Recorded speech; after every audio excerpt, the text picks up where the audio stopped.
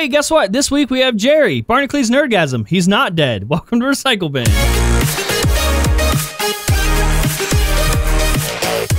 What's going on, guys? Welcome to Recycle Bin episode. Wow. Is this episode 10? Holy Christ. Uh-oh. I think we made Is it to it? 10. It's time to shut this shit down. We're done. It's all over. Yeah. June 23rd, 10 weeks? 2018. Wow. Brian, the lovely Brian. You know him. You love him. Hello. And then, of course, everybody, the lovely, the beautiful Jerry Berg, a.k.a. Barnacules Nerdgasm. Jerry, What's up, guys? for a second, I thought you were dead. A lot of people thought I was dead, and I even thought I was dead at one point. So what are you doing now? You're not actually gone. I think a lot of people just assume you're gone. You just vanished, but you're not gone. No, not at all. What happened was I just had some mental and physical bullshit, and I burned out, and I was like, you know what? I want to go do something else. So I went over and started streaming on Twitch instead, and I guess I didn't do a very good job of like notifying my 900,000 some odd subscribers over on YouTube. So my bad. I apologize, guys. But, Yeah, sorry, everybody else. Right. So I did that for like, probably I've been over there streaming for about 6 months, but I kind of abandoned YouTube about like 2 months ago. But I am coming back. That is the goal, is to come back. So Well, that's always good. I don't know When is it's gonna that happen. though? I don't know when I'm not batshit crazy anymore. Well, I've been listen. going through some. Well, you need to film it. I hear that stuff does really well. Yeah, totally. Oh, there you go. Totally Aren't just need to get out in front of YouTubers the camera these and do days it. about being truthful and like raw, giving you emotion? People love Dude, breakdowns. this is real. So raw. You know. I am so raw. I'm sure you've seen little bits and clips of Morning Coffee. I pretty much take the gloves off on that show, and I am surprised Twitch hasn't like banned me. Like honestly. Well, do you so do you keep the show up like on demand afterwards? Yeah. The VODs are up for 30 days. I don't archive anything, so after the 30 days is up, it's gone. Although I do have a couple of people that download the shows and keep an archive in case I ever want to upload it to YouTube. But I don't do it personally. How nice of them. Or so they can like have clips of you to upload for themselves. Do you have that issue Well, that's yet? fine if you want to do that. Are people uploading clips of your show and making money off of it like every other podcast? Yeah, actually, I have run into a couple of times now where I found my content uploaded on YouTube. The nice thing about having a large audience that's watching all the time is they usually can report it within a day or two of it going live. And I haven't found any of it getting significant amounts of views, but I still go in and I usually message them first. And then if they don't reply, then I DMCA them. But it doesn't happen nearly as much as it used to. Surprisingly, it happens a lot less now than it did, say, about 2 years ago, was when it was like at its peak. Oh, wow. When I was growing and I had like 6 to 8 million views a month. It was like everybody was plagiarizing my shit. Dude, I couldn't even imagine what you could pull now, though. Like 900,000 subscribers. Oh, Subs yeah. don't matter, That's a dude. lot. Subs do not matter. I can tell you right now, there are channels with 200,000 subscribers that are pulling more views a month than I am right now, just because I'm not actively uploading content. I mean, we are. But if I actively upload it, I will. What's that? We are. Jeez. Yeah, no, you're kicking my ass. Everybody is. I bet you. but I if probably you just didn't get a million uploaded- views last month. Hey, I'll make you a deal. I get a deal. Okay. Okay, yeah, this is what we're gonna do. Are you ready, Jerry? Let's hear it. What's your We're gonna deal? bring you back, and we're gonna do this whole series, right? Where it's like a make Jerry better series, and it's gonna be the story of your depression. And we have to get you a walker and everything. We got to make it look worse than it actually is, and like I rehab you back to health, and then I get half the ad revenue. Nice. Oh, You know what? I'll agree to those terms as long as I get a hover round. I've always wanted to hover round. You know, you missed a big opportunity there to call it "Make Jerry Great Again." Yeah, make Jerry great again. Could have been. That would have been great. We could have got hats and everything and sold them to like 2 plus Maja. people. It would have been awesome. Maja. Hashtag Maja. I think it would work. I got some friends in Kentucky that can set up a kiosk for us.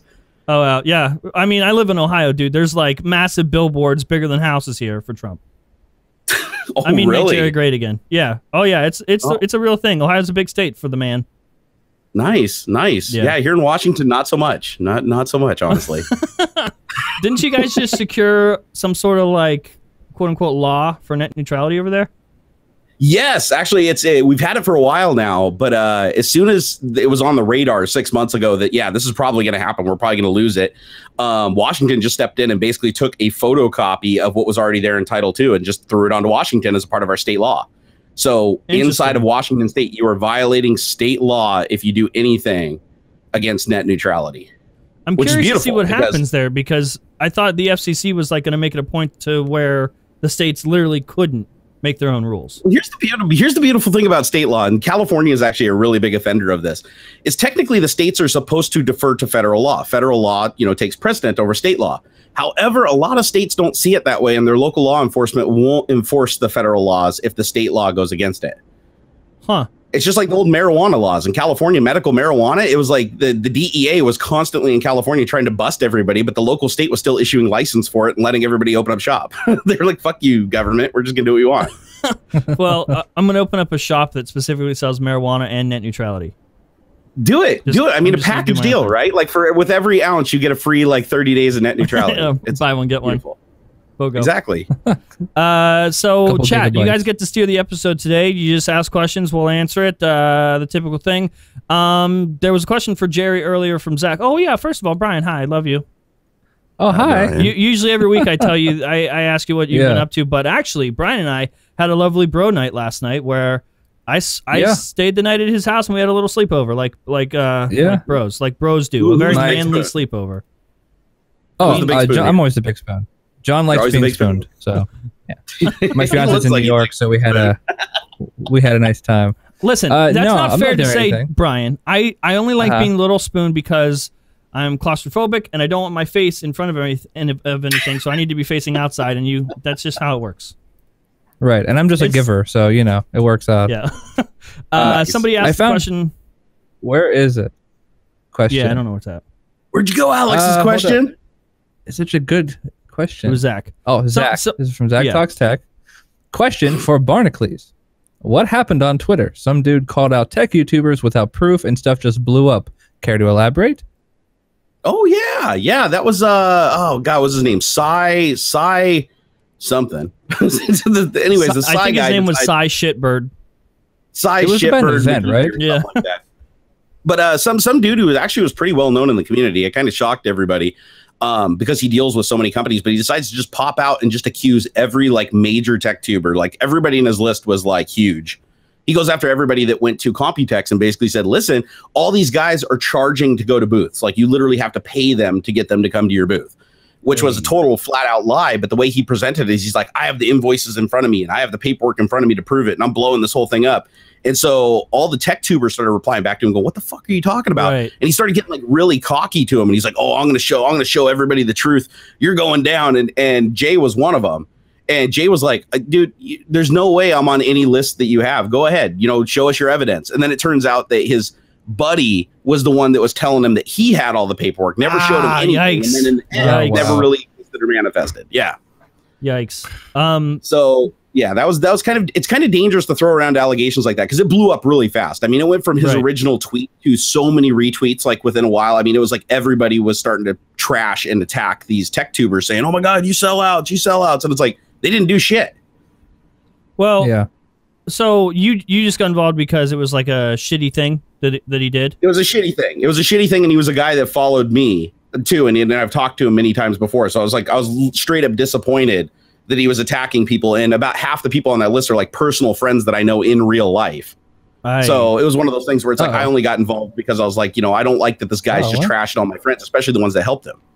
Well, okay, so this, from my perspective, right? This is just what I saw. I saw the tweet come through, but the guy was just I don't know. You said he was well known in the community, but his tweet just in general had 14 likes. It seemed like no one would have ever heard of it if every other tech YouTuber didn't come to defend themselves. But at the same time, there's a fine line where they're kind of forced to at that point because he would have kept going.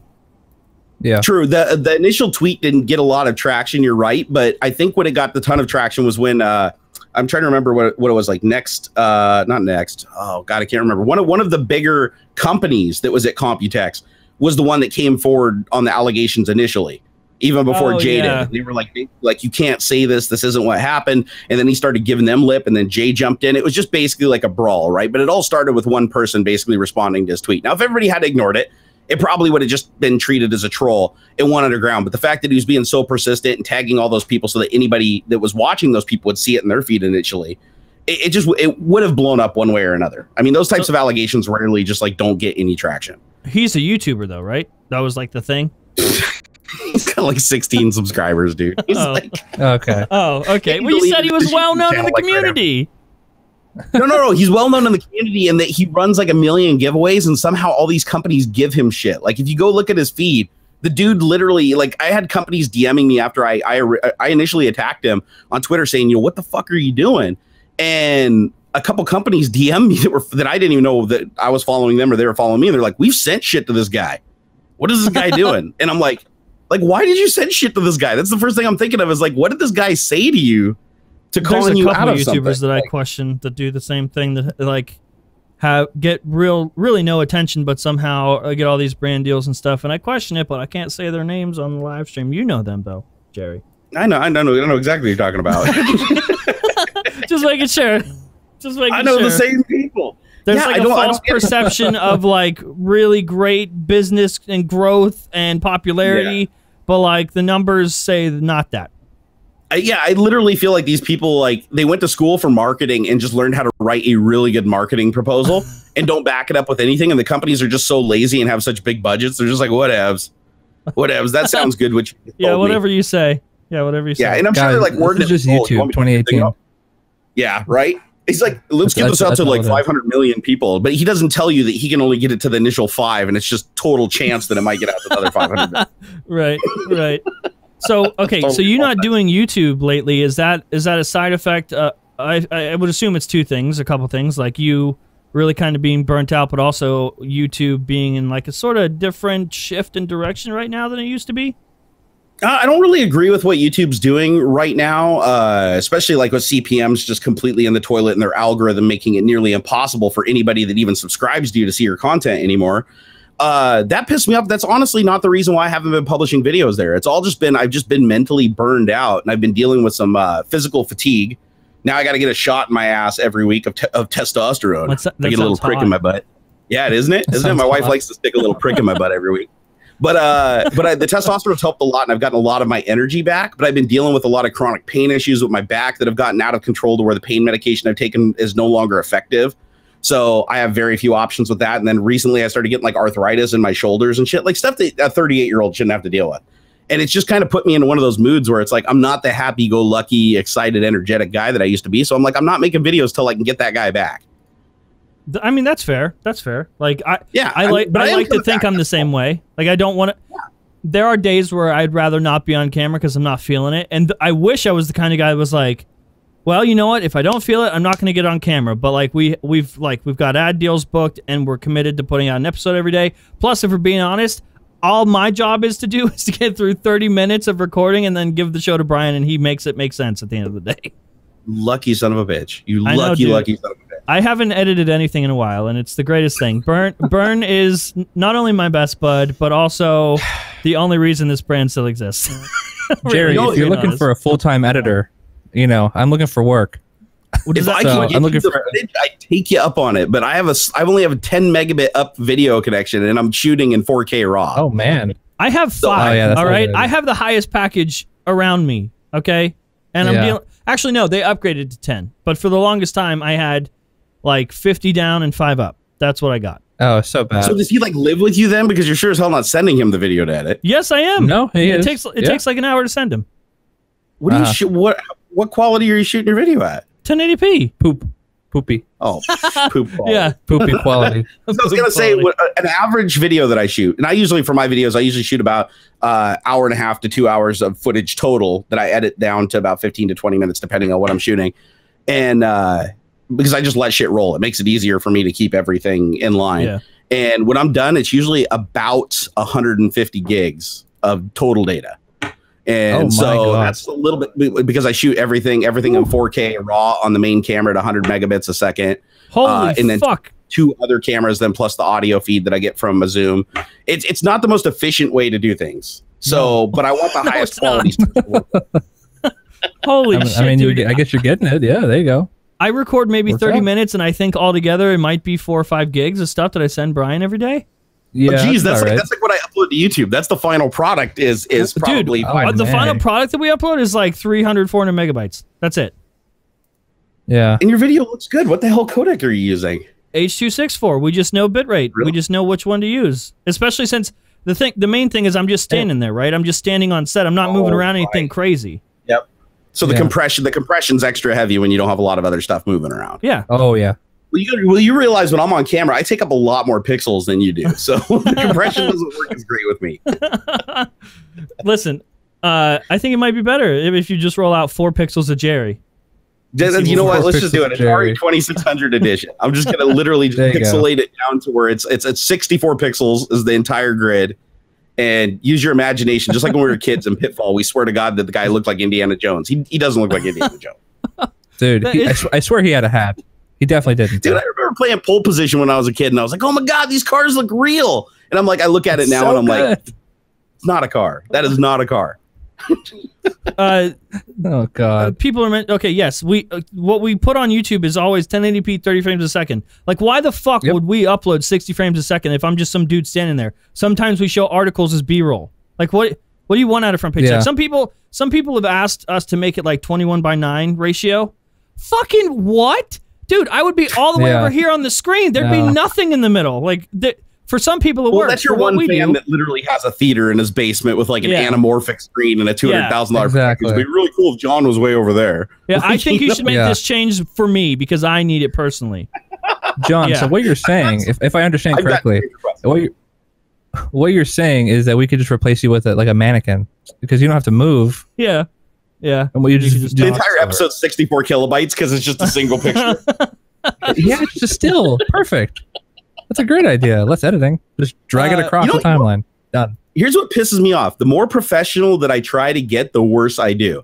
Honestly, if you go back and look at the trend of my channel, the shit that I was shooting just walking around with like one of these guys, like a little Sony, RX100, just like, hey guys, look at this. Oh shit, I'm doing a thing here. I'm doing a thing here. Screw screen capture. I'm just going to set up the camera on a tripod, point at the screen, see the lines and shit. And you go back and look at those videos, like 500,000, 800,000 views. Then you fast forward where I'm using like, a PX or was it PXW90 or whatever, Sony's new $3,000 fucking camera, and it shoots in log and all the shit, and it's like editing takes longer, the files are bigger, the camera's way more sophisticated to use. I'm like, why am I doing this to myself? And after you spend 10 hours editing the video, you fucking hate it and don't want to put it up anymore.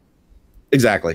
That's how I've been. Like, okay, so what I hate about us, I mean, I love the audience, love you guys, but we compete with our own shit. Like, if we don't upload something that's not from Page Tech, we lose instantly. Like, the main show get like 20, 25,000 views. But if I work real hard on something, like I spend extra time throughout the week, like Front Page Tech is out, we record and it's out in 3 hours. But if I work real hard on something and I'm like really interested in topic, like we did a video about net neutrality, it was like 6 times net neutrality was violated because people kept saying the internet was fine. Like, why are we complaining about it now? Don't you remember 2015? Remember how the internet was shit? Oh, it wasn't because we didn't need net neutrality. Blah blah blah blah blah. So I gave a list of 6 times where net neutrality was violated by companies. Was really proud of the video. Took my time. Actually wrote the script out. Fucking 12,000 views. Like, no one gave a single shit. I don't know if it's because of the topic or because it's not Front Page Tech. Yeah, and if you go look at my video history, honestly, if you look at my top 10 videos, over half of the top 10 videos I've ever done have been me talking head, one angle from a camera, maybe doing very minimal B-roll overlay, just talking to the camera about something continuously. Yeah. Oh, man. And I mean, that's why I like Microsoft videos. Those always get like 1 million views if I just sit there and I'm like, today I'm going to tell you what Microsoft did to you. And it's like 10 minutes later, the video takes 20 minutes to shoot, half an hour to edit, the shit's uploaded to YouTube, it gets 1 million hits, and then I'm over here niggling around with everything to print on my 3D printers and shit. And then it craps out this thing that I'm like, wow, I got 18 hours of editing into this. And like you said, it gets like 50,000 views. And you're like, I just think I'm trying to compete. That you're right. We're competing with ourselves at that point. People have their own expectations of what they want you to make. And then when you do something that you think is fun, but it's not what they want, then it's just awful suffering. You cry yourself to sleep. You start listening to the loud minority, right? When you listen to the loud minority, everybody loses. But like, everyone else, don't listen to the haters. Don't give them attention. That's very easy to say from a distance if you're not me. It is. I'm like, oh my God, really? Every time somebody says that, the first thing I think to myself, so shit, why did I think of that? Yeah. That seems almost like common sense. Just ignore the haters. Jerry, don't listen to them. The way I phrased it was I was on Twitter and I like quoted a tweet and I was like, that's like saying, hey, I just want you to let this asshole punch you in the face a bunch, but like definitely don't hit him back. That would make you look bad. I know the way I visualize it in my head, like if it was like the internet in real life, it's like you're sitting inside of your house and there's a guy literally standing outside your front door going, "Kill yourself, fat fuck! Kill yourself, you virgin, like, fat fuck!" And then every once in a while, another person walks by and says, "Hey, love what you do," and they just keep on walking. But he's like, "Fuck you, fat fuck!" They just will not leave your porch. And you're like, at some point, so you just true. happen to open the door and strangle the motherfucker, you know? And all your Twitter followers are like, "Don't listen to it, Jerry. Don't listen. Yeah, don't listen to it. Just put in some earplugs, man. Listen to some fucking Lone Star or something. You'll be fine." Lone Star. Fucking Christ, dude. Speaking of Lone Star, this actually has nothing to do with Lone Star, but Brian and I played Guitar Hero for hours last night. I was going to say that, yeah. Dude, I used to be able to sing God. my ass off and nail everything with a perfect score in that game. Well, have you heard of Clone Hero? No. Brian, explain Clone Hero. Number one to Jerry, but also the internet deserves this. I'm sure everyone's going to love this. Yeah, they really do. So if you played Guitar Hero and you loved it and you're like, why'd they stop making Guitar Hero? It was the coolest shit ever. Some fans recreated Guitar Hero in Unity for free. You can just download like the base engine, and then fans have also compiled all the songs from all the games, all the Rock Band stuff, all that, and it's available for download on like a Google Drive somewhere. It's insane. Killer. Yeah. Is like the community taking the steps and everything from music, or does it automatically make them? No, it's like step by step. I think it's imported by the fans, like painstakingly accurate based on like the games and stuff. And there's a bunch of custom stuff too. It's really, really cool. So yeah, like like songs games, that weren't on the Guitar Hero games that people just added. So does it got the vocal track and everything too? No, you know what? I don't know. From what I saw, it was just bass guitar, lead guitar, keyboard. Piano, yeah, like the keyboards for some of the games. I like singing that shit because I like the most embarrassing thing you can do when you play a video game. Like I chose Dance Dance Revolution over everything when I was like 290 pounds. We need to do a live Guitar Hero stream with Jerry as the singer. You got pipes of an angel too, apparently. Used to until I tore my vocal cords, but it didn't stop me from trying. Now I just sound like a wreck, but I still do it. How the fuck did you tear your vocal cords? Oh my God, about I think it was about 5 years ago, I went to New York Maker Faire, and after the first day, I lost my voice. So instead of like doing the smart thing and going back to my hotel room and just taking a day off just to relax my vocal cords, I'm like, "Hey guys, how's it doing? How's it?" Just still trying to yell because I'm so fucking loud all the time. And it was so loud, I was trying to yell over everybody. By day 2, my voice wasn't even coming out. I was just squeaking. I was like, you'd think I'd stop and go back and rest. No, I just chug water and keep fucking choking. And people are literally like cringing. They're like, "Dude, don't talk. Hey, can I get an autograph? Don't talk. I mean, they were like getting cringe because I sounded like a fucking like wounded dragon. And by the end of the trip, my throat was so sore. Like you could put your hand here. It was like as wide as my jowls here. Like it was like I had like a whole nother chin that was my throat. And so I was like, oh shit. So then I got home. I didn't talk for 2 days, just guzzling water. And then I just sounded all fucked up for like a month. Like I sounded like I smoked 12-pack cigarettes for like a month. Then I went to the doctor and he looks at my throat and he's like, "Yeah, you got fucking like rips and nodules and scar tissue like all over your larynx now." Jesus Christ, Jerry. Wow. I was like, but I didn't realize that could happen. I was like, "Oh, you lose your voice, big deal. Just rest it and it will come back." I didn't realize that while I was like talking to people, I literally was like ripped vocal cords just like in my throat. I didn't know that. Well, what happened? So like there was a different thing that happened with my voice that I didn't know could happen. So like puberty. I love this. It went down too far. No, just kidding. Yeah.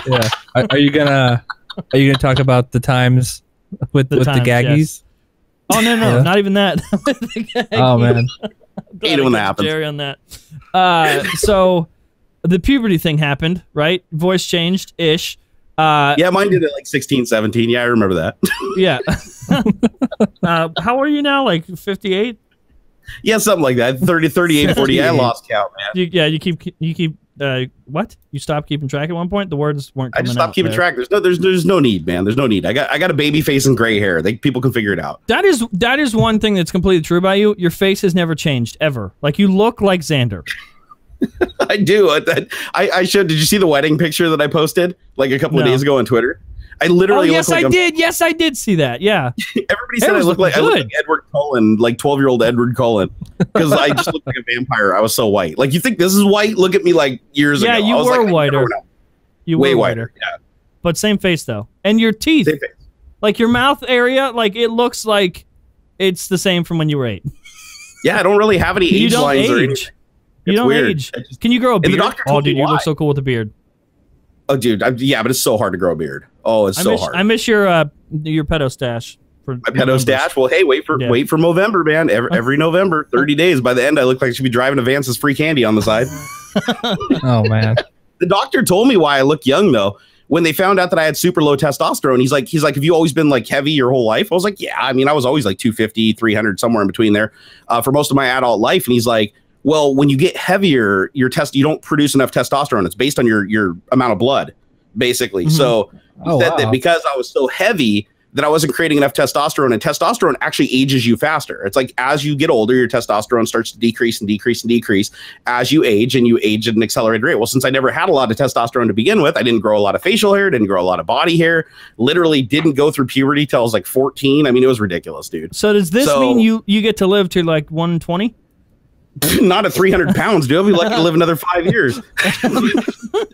That's really fucking sad that the way you said that. But okay,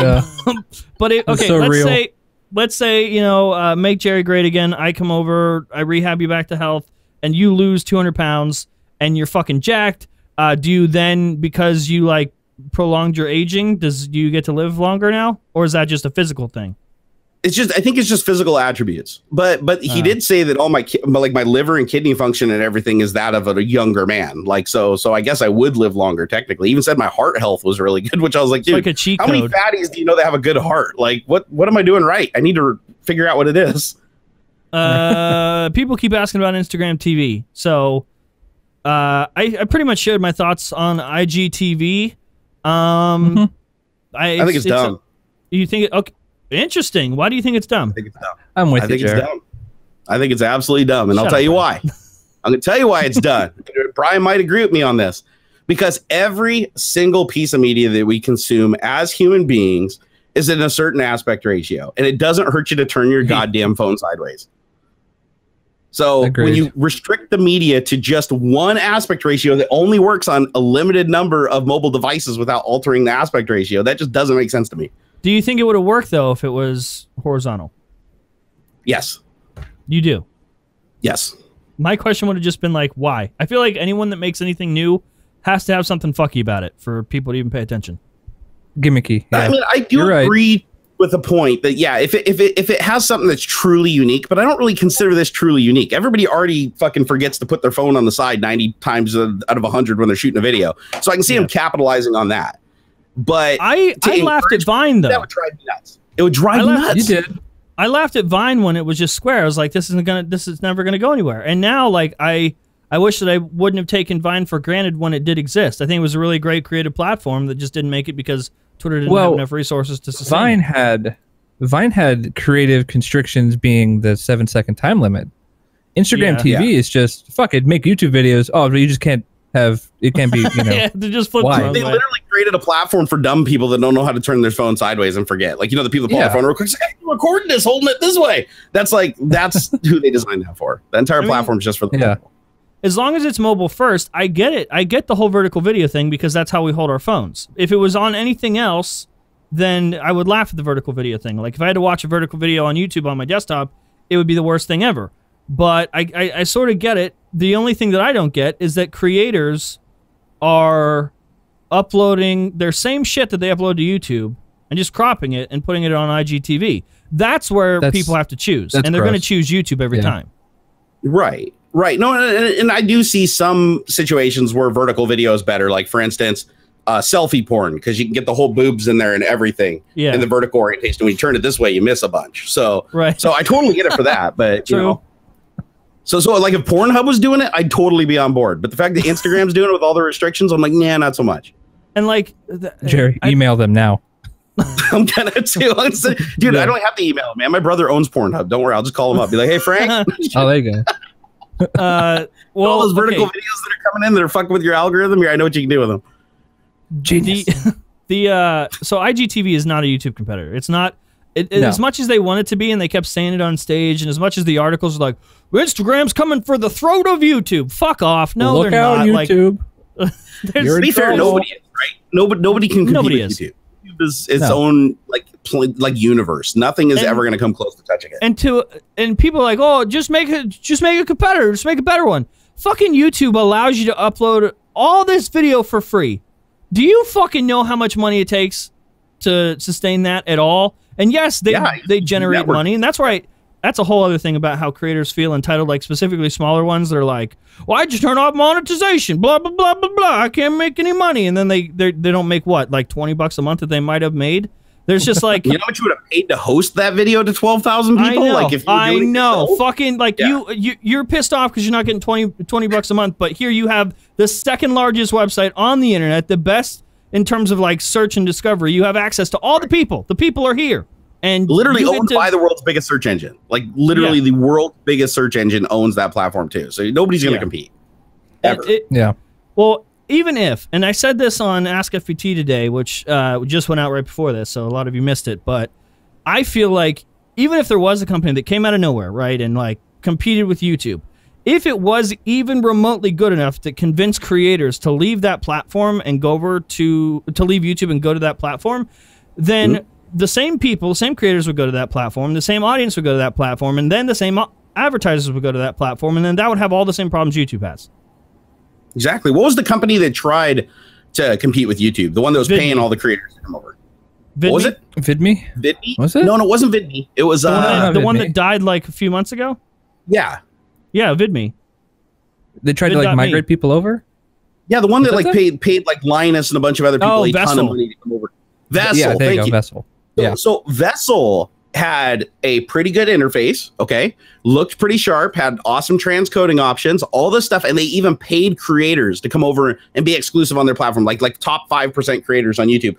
Paid them huge amounts of money. They even offered me $73,000 to be exclusive with them for a year just to delay my videos to YouTube 1 week. And I told them fuck off because at that time I didn't care. I was working. I'm not making videos. The joke's on you. Exactly. Like, exactly. Oh, today I'd take the deal. Today I'd be like, yeah, sure, I'll upload my shit when I make it. Oh, lols. But look, they even died, right? They even died, and they were paying these like top tier creators to come over their platform to lure other people over, and they still failed. So I look at it very much the same way as like Mixer and live streaming, right? Mixer used to be Beam, then Microsoft bought them, pumped a ton of money into them, because let's be honest, Microsoft has unlimited budget pretty much, right? I mean, they're one step behind Apple as far as being, you know, $1 trillion company.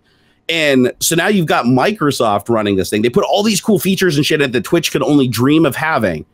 How many people know that Mixer even exists today?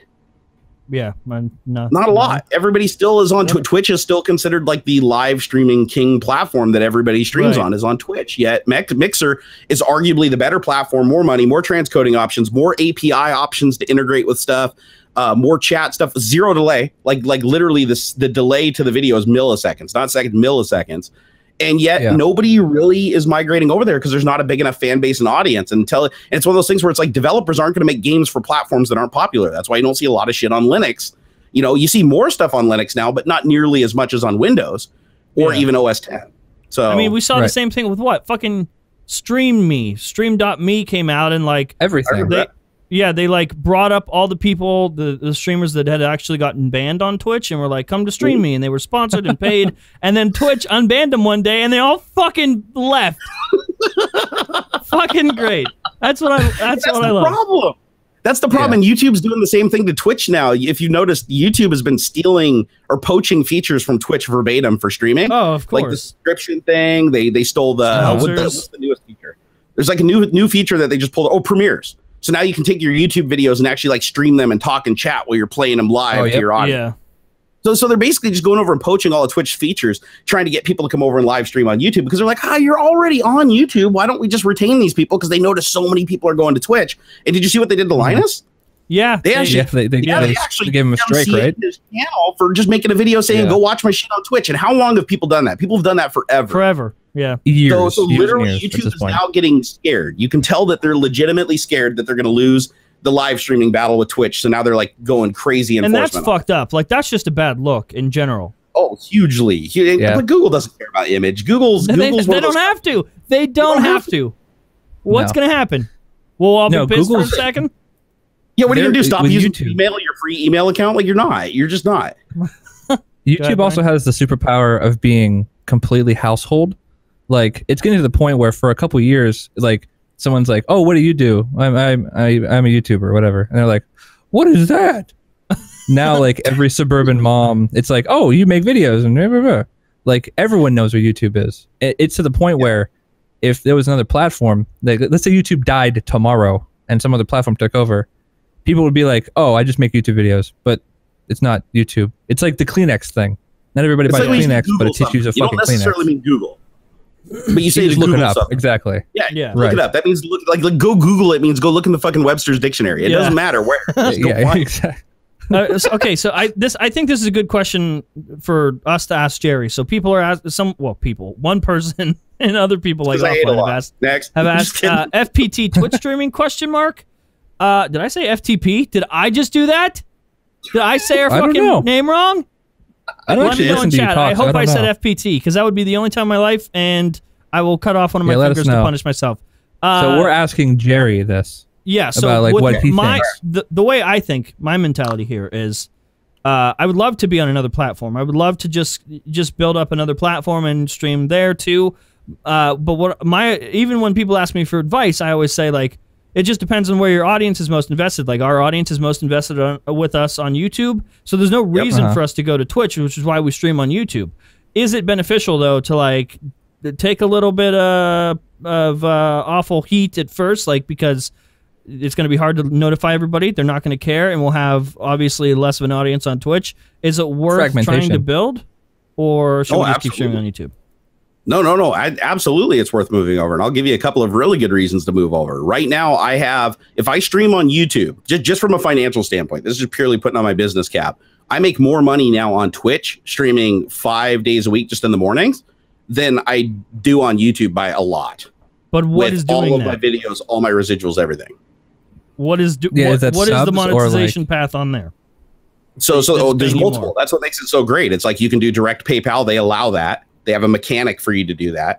That would be great because I love the super chats here, but like I don't know when the fuck we see them. Like it comes in ad revenue, don't they? It's like I think they take like 50% of the super chat, so that kind of like defeats the purpose. If somebody comes in and drops a big like $50 tip one time or whatever, they're taking half of that sumbitch. And it comes in AdSense a month later.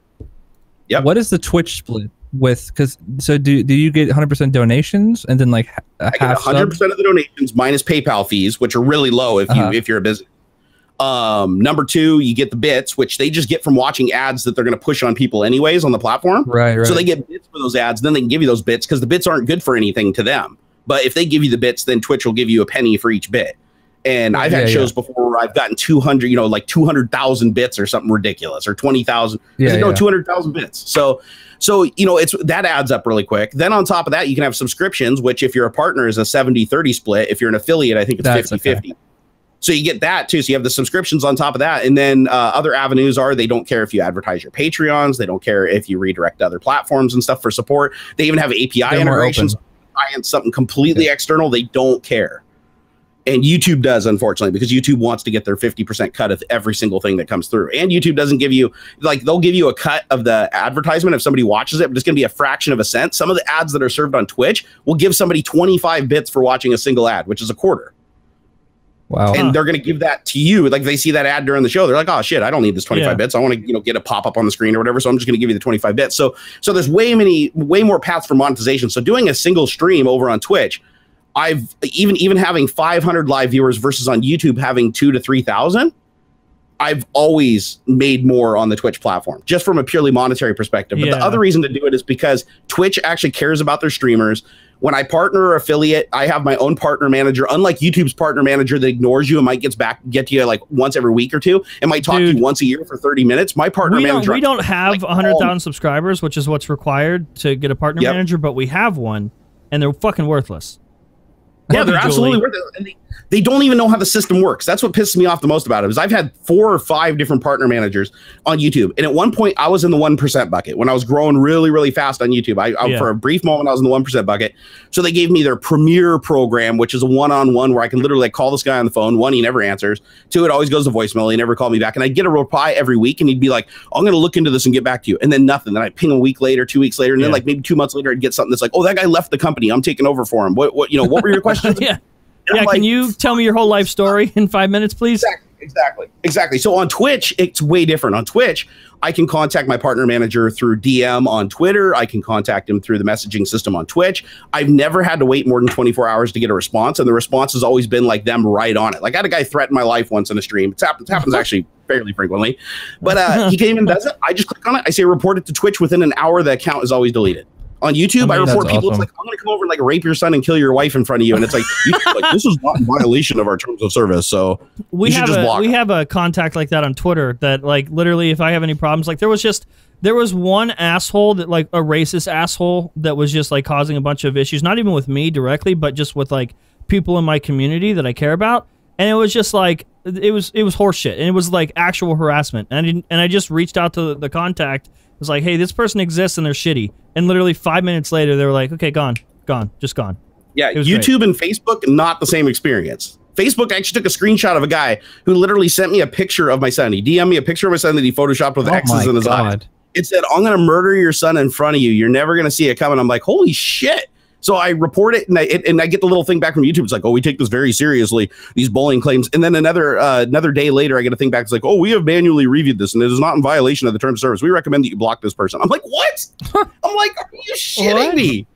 Like, and this has happened more than one time. I've actually lashed out about it quite a few times, and I just gave up because I wasn't getting any ground with them. So I was like, screw it. You know what? Fuck you, Facebook. Yeah. I'm just like, until Facebook fixes the discoverability issue there and just like the overall engagement issue, like where I post something and no one sees anything unless I give $5 to boost it, I'm not interested. I'm just like it's not worth my time at that point. That's the other thing I don't like is their algorithm on Facebook is all about putting negative shit in front of you. Like I can go to any other social media platform and get a 50-50 kind of thing between the good and the bad. Every time I go and read my news feed on Facebook, it's all Trump posts because they know that that's the thing I respond to the most, like on my personal Facebook, because I'm just pissed off. And so now because I've done that a couple of times, their algorithm's like, oh, we got him now. we know what he's going to respond to. So let's just make sure that there's no more cat videos. You know, everything's just got to be like the most visceral shit. And it was getting to the point where literally every post in my feed was just like, you have to click this because it's got, violence or something. And you have to click this to, I'm like, why is it everything in my news feed is somebody being decapitated in Israel? Like, I don't want to see this. Like, stop it. I see those little violent, like, you must confirm or like agree to this to see the video. I'm like, well, this is going to be great. I'm excited now. What you're about to watch is somebody being like decapitated with like a spork over the course of an hour and a half. By the way, this is personally curated to you by Mark Zuckerberg himself. Exactly. Thank you, Mark. You really know me, man. The shit they get away with showing. And plus, the other thing I don't like about Facebook is that they promote content theft. Hugely promote content theft. Oh, like, yeah. Everything from this YouTube. guy named SoFlo Antonio. You can even go find him on Facebook. Go troll that fucker. It's SoFlo. And all he does, and he sold it. It's not even SoFlo Antonio anyway. He sold it to a marketing company a long time ago. But all they do is take the top 1% of YouTube videos and the top 1% of Vine and the top 1% of not Vine, but what's the Instagram now? They take the top 1% of all those videos that are performing. They just download them and upload them to their own page. Don't link them, upload them directly to their page, and then just put like passages underneath them or a little piece of text over the top. It's like, what do you think is going to happen next? Oh my God, I can't believe that happened. It's like the reply girls all over again. But then they get tens of millions of views. They're the top video channel on Facebook, and they've never deleted any content off of it. Jern, how do you have a Twitter contact like that, but you're still not verified? And they're not the same department. And second of all, I don't know why I can't get verified. There was literally one day where I think 2 hours they verified me and took it away. So I don't know if I said something that I shouldn't have. I don't know. You woke up, right? Yeah. Like, I sure love Twitter. And then like 3 tweets later, you're like, fuck Twitter. And they're like, oh, we're taking that back. Just like Lenovo.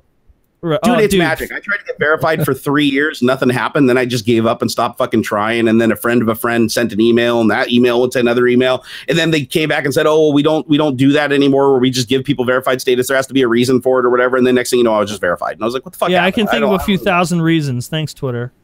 Like, I remember you at the time. I remember you at the time were like, you just gave up and started trolling them. And like they were almost peer pressured into it. I was seriously in give zero fucks mode at that point because people were creating like accounts mimicking me. There's like 20 or 30 different Barnacules accounts at one point, and there's parody accounts and all this shit. And I'm like, guys, if this doesn't qualify me for verified, I don't know what is. And then people were like, I messaged you. Why didn't you get my message? Oh, you messaged Barnacles, not Barnacules, even though they were using my avatar. Barnacles. God damn it. Well, your name isn't okay. How do you fucking spell this? Barnacules. You had to look at it. Barnacules. Everybody pronounced it either Barnacules or Barnacules, but it's literally Barnacle and Hercules cut in half and smashed together. I didn't follow any kind of English phonetics. I was like, if Prince Did you just can make guess? the same fucking symbol, I can do whatever I want. So is that like an old call sign from like you know, like old like IRC chat rooms or something? No. What happened was I had multiple nicknames on the internet, all the way from back in the Eskimo North EFNet, you know, IRC days. I had Dead Meat, and then everybody was Dead Meat after that. And then I changed it to Dead Nick because it was a dead nickname because everybody stole it. And then everybody became Dead Nick. Yeah. And I was like, fuck this. And I was like, I need a name that like nobody else is ever going to take. And then my buddy one day calls me on the phone and says, dude, you're late. You were supposed to be over here an hour ago. And he wakes me up from a dead sleep. And I'm like, oh shit. Okay, hold on. I got to jump in the shower and wash the barnacles off. It was a saying I used to do back when I was, you know, I used to be in leave me alone. Anyways, I'm like, dude, I got to clean the barnacles off. And he's like, okay, you do that, Barnacules. And then he hangs up the phone. And I was like, Barnacules? Okay, that's a pretty good nickname. And then I just went from there. So do you pay that guy royalties every month now? Zero, absolutely zero. I think I bought him lunch once on accident. Like, I mean,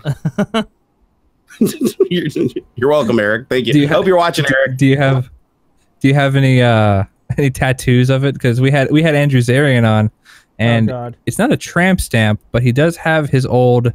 Was it AIM, John? Yeah, what is it? It was something that doesn't matter anymore. I want to almost say like MSN Messenger or something terrible. Something like, he has like an old username tattooed on his back. So we're wondering if you're following the trend. I am not a big fan of tattoos. I'm not a big fan of piercings. Yeah? I had one ear piercing at one point. I didn't even want it. I just got it because I had like a hardcore crush on this girl, and she's like, "You should get an earring." And I got an earring, and then like a week later, she like stopped talking to me, and I was like, "God damn it." Call of Sean. I'm going to help the moderators out. He's asking about how can he be a moderator. He keeps asking, and they keep telling him to stop it. Yeah, that's not how you do it. And he said, "I've been subscribed and watching videos since September." Cool. That doesn't make you moderator. The best way to become a moderator, honestly, is just to DDoS attack the channel and then make that like a condition of stopping the DDoS attack. You motherfucker. You gotta you start the fire and then you kick the fire out and say, "Look what I did." There you go. There you go, man. That's I ended up having to go get a whole like cloud flare network solution to like stop people from DDoS attacking me because I kept. You want to know who doesn't have that, and you just like. Yeah, I don't have that, and you just gave everybody an invitation. Dude, do you go bareback when you find a girl at a bar, dude? No, or a guy? I mean, sorry, a guy at a bar. Sorry, I wasn't sensitive to your sexual orientation, but I'm just saying. Do you do that? We spooned one time. It doesn't define me, okay? It doesn't define me. It's okay, Brian. I was just filling out the waters to see if he'd be, open to some spooning with other men if I ever see him again. John doesn't identify as a little spoon. He is kind of a cuddly looking dude though. Like I'm a closet little spoon. Myself, I believe everybody's a little gay. Like I believe that I am at least 5% gay. At least 5%. Like I'm solid. It's a spectrum. 5. It's a spectrum, exactly. So I believe I'm 5%. Yeah. So that 5%, I think John fits into that 5%. I think he's got that baby face and he's got just enough of a feminine kind of look to him that I think he'd fall into that 5% bucket for me. Maybe I mean, there's a few back, people. Maybe make it work. What'd you say, Brian? I said, tuck the sack back, make it work. Just tuck it back, a quote from 40-year-old. From Bill? Is that the Buffalo Bill where you kind of tuck up between your legs and do the thing in front of the mirror? God. Jay, we're going to get blocked. We're going to get banned. You can't do that stuff. Now we're going to have to go to Twitch. Just playing Goodbye Horses. Oh, my God. Jerry, do you remember back in the day when we did our like 200th or 300th episode of Front Page Tech, you sent in a clip of like congratulating us and you what the fuck is that thing called where you lift up your shirt and the truffle shuffle. Yeah, there's a clip of that somewhere. Dude, I truffle shuffled probably 100 times. I even the only strike I ever got on Twitch was for doing the truffle shuffle, and then they actually ruled that it is now legal for me to do. Meetings over it. Good question from Zach. They said it can't be sexual. They said it's not sexual. The truffle shuffle was done by a kid in a movie called The Goonies. Therefore, it is not sexual. And they were like, okay, well, we can't argue with that. It doesn't look sexual at all, though. That's the thing. Like, there's nothing that makes me go, yeah. I guarantee you, there's at least one French, and it's like, holy shit. It depends on the spectrum where you are. The truffle spectrum. Spectrum. Okay, this is great because none of us went. Question for the show. Let's talk about the clusterfuck that is VidCon. Is there a reason you guys didn't go? Is it more a fan event or versus business? So my personal opinion is I've been to VidCon. It's great-ish. If you are a fan, if you're like, let's say another spectrum, an age spectrum from like anywhere between 8 and 14, it's really great for you. if you are a creator, it is a fucking hellhole. It's very bad. Why is that? Well, unless your core audience is that age bracket, right? Like Unless if you're your going with the intent. Yeah. So VidCon treats meetups. creators like dog shit, just real bad. Oh, really? Oh, wow. Oh yeah. And like most of the bigger creators, we could say that like you would think deserve to be at VidCon aren't invited if they're not advertiser friendly. And all the ones that were really relevant in 2011, your Tyler Oakleys and stuff, who are you know they're still great. Those are the ones invited, and there's nothing against them being invited. But I also think if you're going to invite them, you should invite the people that are relevant right now. Of course, Eliza Koshy's really, really great. I stumbled upon her recently. Really like her stuff. She's there. There's a bunch of stuff there's a bunch of people that deserve to be there. My issue is there's more creators that you'll never ever see there. Your H3, your iDubbbz, that sort of stuff.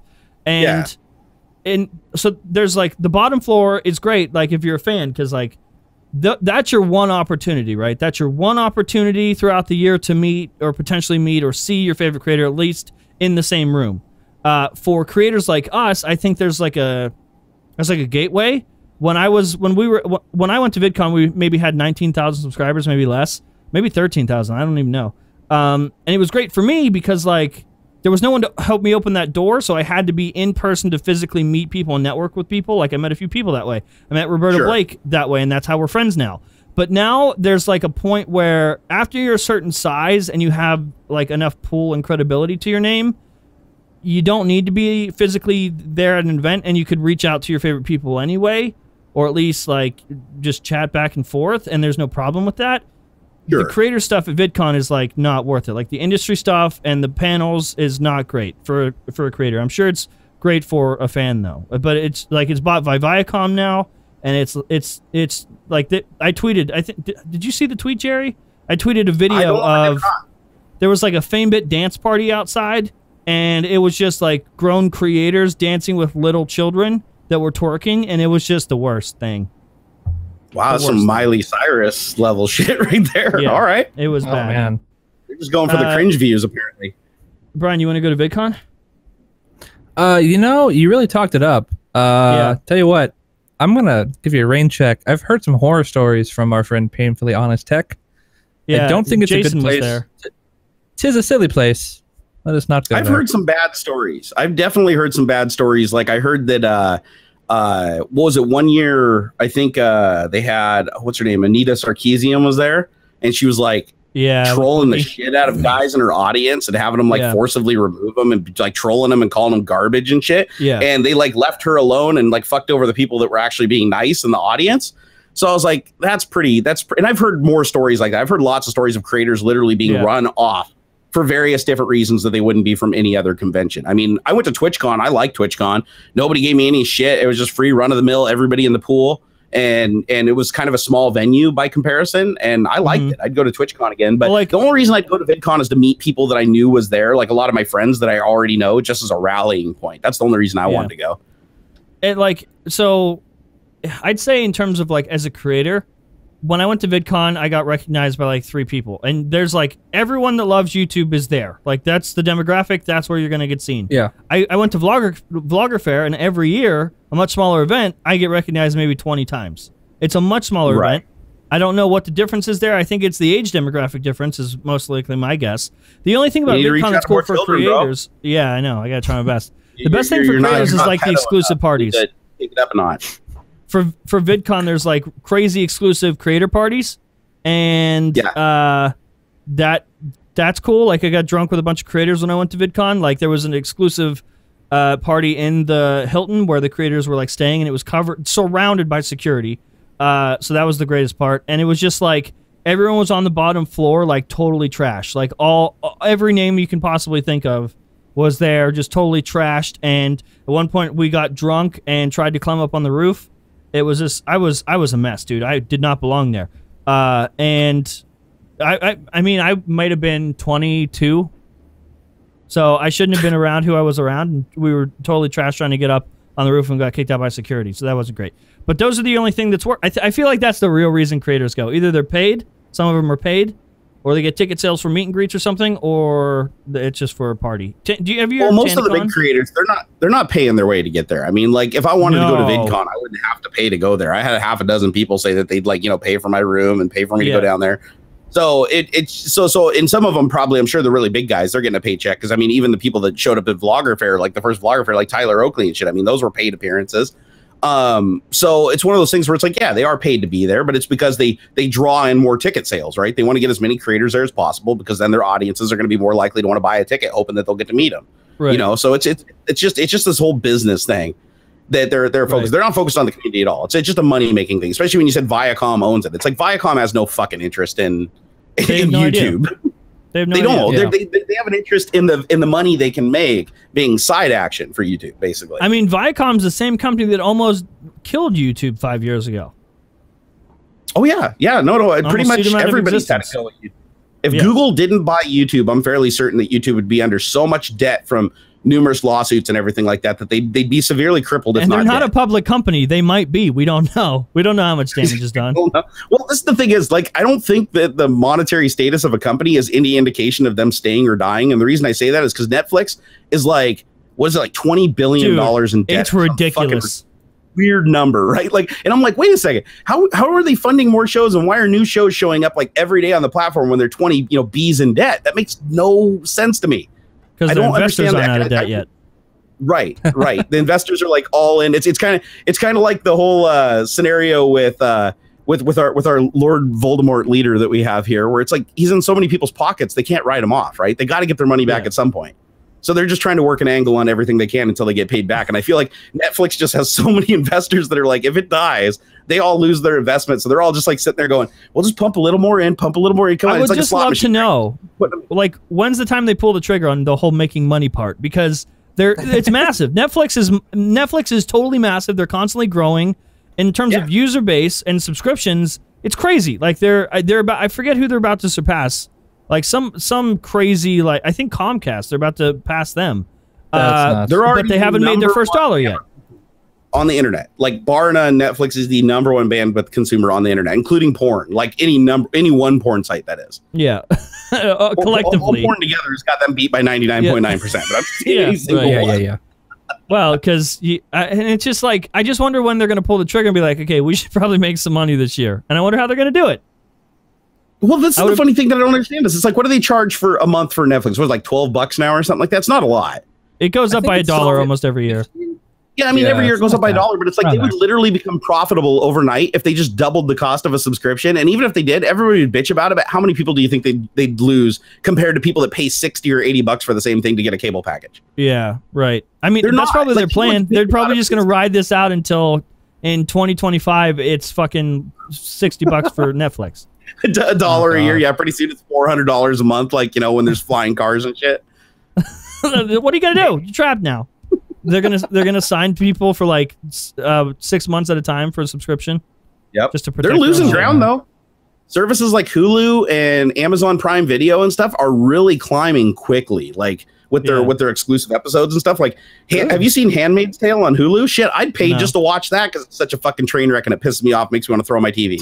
It's like I literally paid just for that one show. So if they keep doing and YouTube Red, right? Finally, YouTube Red does something right. They go create the Karate Kid. The new what is it? Cobra Kai. It's YouTube Premium now. Okay. Oh, YouTube. Right. Sorry. You know why they changed the name. You know why they did. Like everybody kept ending up at porn sites and blaming YouTube. They were. Oh, right. If you're dyslexic, you're like, I'm going to go to YouTube to YouTube RedTube, and it's like next thing you know, you're seeing all these pictures, and like that doesn't look like Tyler Oakley. I mean, maybe it does. Maybe you find him on the same website. We don't know. I don't know. I'm going to go look right now and see if I can find Tyler Oakley on Pornhub. Oh God. This one's demonetized, guys. I'm on there somewhere. It didn't have a chance. We included his name in the title. It never had a chance. True. Let's see here. Better. Nope, he isn't actually. No. Huh. That's a shame. He's gonna be sad if we don't. Yeah, no Tyler Oakley. So, Tana Mojo, I don't know if you've heard of her. She made her own event called TanaCon. Literally held it across the street from VidCon, and at the same time too. And it was like her event was going to be for the creators that were getting excluded from VidCon. It was like, stick it to the man. Like, this is the real creators, this is the real audience, not just some fucking like like filtered out thing that VidCon is putting on for children. And it did really well. Like she expected like to sell 5,000 tickets. Yesterday there was 20,000 people waiting outside to get in, and they shut it down. Security shut it down because they didn't have enough space in the venue. They didn't expect to sell 20,000, and I think VidCon expected to sell 30,000. So it was like right up there with VidCon, and they had 30 creators there that like it was like Shane Dawson, like major creators that agreed to be at TanaCon, and there was an issue where those creators tried to like also go to VidCon and meet fans there. And if any creators, YouTube creators, walked in with a TanaCon bracelet on, they would cut their VidCon bracelet off and ban them from VidCon. Wow. Yeah. What in the fuck? I would, you know what? I'd publicize the shit out of that if I was any one of those creators. Yep. Or anything. I'd go take that to social media and let VidCon get barbecued for it. Yeah, it's just like, it's going to be a creator. It's going to be somebody within the industry that is going to dethrone VidCon, and it sucks because Viacom just, bought this and put all this money in it. They bought it from Hank and John Green, who are YouTubers, and that's when VidCon used to be good. Now it's not, and VidCon's going to lose on this one, take a big L, because a creator, I think Philip DeFranco's working on his own event. A lot of YouTubers are doing their own event. Linus does one, Rooster Teeth does one. Yeah. Stacey Roy has one. She's one of the smaller streamers that has really good production value. She's actually doing her own convention in Las Vegas this year. Well, so, I think we need JerryCon. What? JerryCon. Do we need Barnacon? Don't I have to release a couple videos first before I do that? Nah, pick one. It'll be one a big comeback. Video. That's it. It'll just be a bunch of old people to show up, be like, "I remember your video that you did in your room when you left Microsoft." Remember that one time you got laid off of Microsoft? That was a good time. I liked your logo. It had all that Nintendo music in it and stuff till it got deleted. Hey, you guys want to hear a joke? Here, there we go. Dude, that's not. What? That was. What? Did do over? Hold on. Oh, there we go. There's the rest. Okay, that sounded like a normal fart. The first one didn't. The first one, I think that the butt cheek tension was a little too tight. I think is what happened there. The leather chair did you no favors. Relaxed. That sounds like the sound a body makes when it dies and it releases everything. Well, I did die a little inside, and it does smell like death right now. I bet it smells like. Oh my god! Oh, good thing I got a fan blowing under my desk because that would have choked me. That is the first. That is the first fart on Recycle Bin. You've done it. I figured the show's called Recycle Bin. It's one step off from a garbage can, which is one step off from a toilet. So I figured Yeah, close enough. Can really. we make the garbage can now? And it's all fart jokes. Well, 2 hours. Okay, there we go. The title of this episode can be The Garbage Can. Hey, I was just letting your demographic know, since they're elderly, that it's okay to fart on camera. It is okay. Yeah, it is a natural bodily function. But like that wasn't a fart. That's why I think we're more concerned than like embarrassed. Hey, okay, fine. Hemorrhoid might have popped out on that, but other than that, it was pretty much a fart. It was mostly a little poop nugget. There might be like I might have to wipe after the show, but it's okay. I'll be fine. That's another thing I love. You don't give a fuck. Like you're just 24/7 in pajama pants. I'm right now, right? I don't care. I wouldn't be wearing a shirt right now if I didn't have to. You don't. I mean, no one said you had to. What platform are we on? YouTube. Yeah. Oh, on YouTube you can do anything. Like on YouTube, I could probably just threaten your life and pull out bat knife and be like, "I'll cut you both." And they'll be fine with that. I'll send them that clip and they'll be like, "Well, did you block him? You got to block him." Oh, there it is. They'd be like, "That's not against our terms of service because he didn't threaten you using your full legal name and social security number." Yeah.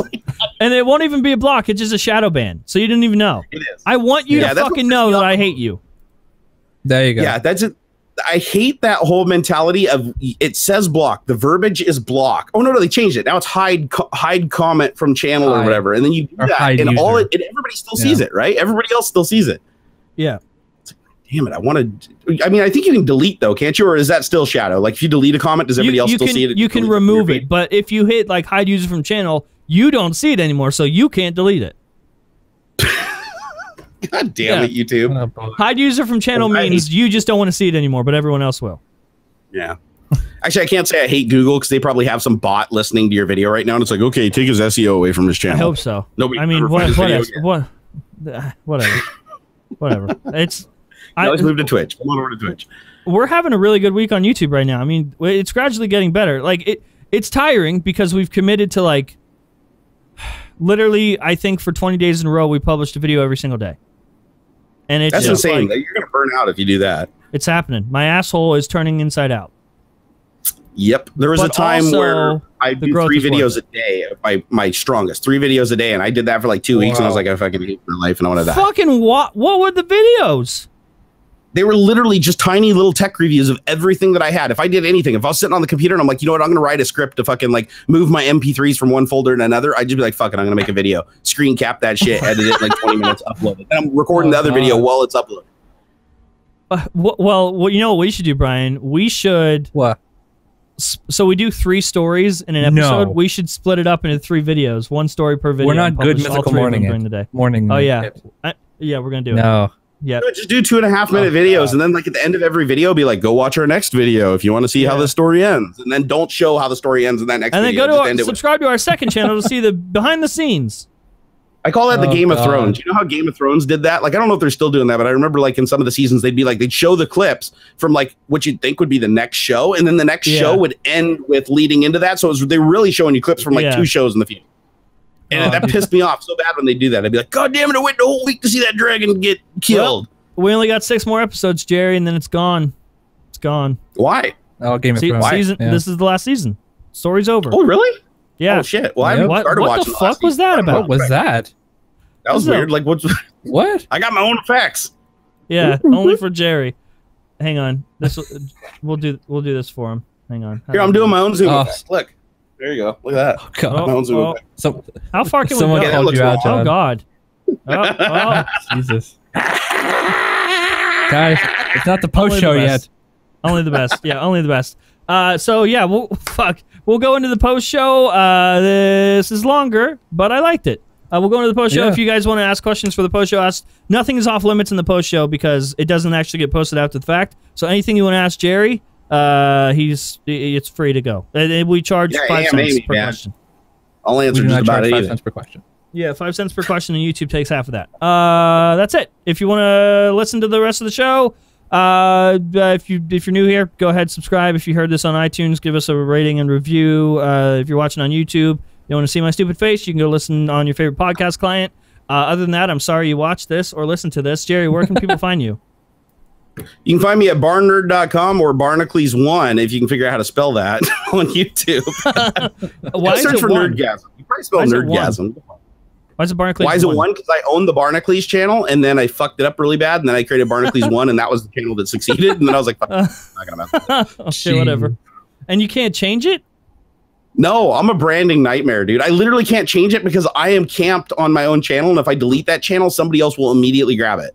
Oh my God. Well, right. So I literally have to camp myself. Brian, where shameful. can people find you since you're going off on your own, you're leaving me? You could find me at the van down by the river. Okay. I'll be living there. If anyone needs an editor, he's quitting. AshleyMadison.com/Brian. There you go. Yeah. Don't tell the fiance. Yeah. Yeah, I won't, dude. It's Ashley Madison. Remember, their logo's like shh. So I won't. Exactly. Discretion is implied. Yeah. Okay. Bye, guys.